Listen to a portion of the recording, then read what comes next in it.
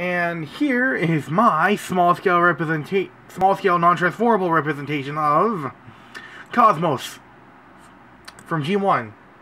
It's not an exact replica for the size it is, but I built it.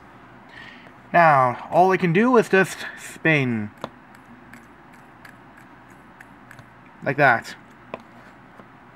And it takes up a nice, tidy, well, nice, small, and tidy, 4x4 stud area. So it can easily fit in the palm of your hand. Like that. Now, yes, I did use Creo and Lego with this red Creo brick that came with the blind bags before they started with the plates. Trying to copy Lego. And this from a, I forget what it's that. I think it's an Optimus or Bumblebee set that had that, but still, nonetheless, he's an Autobot that can spin.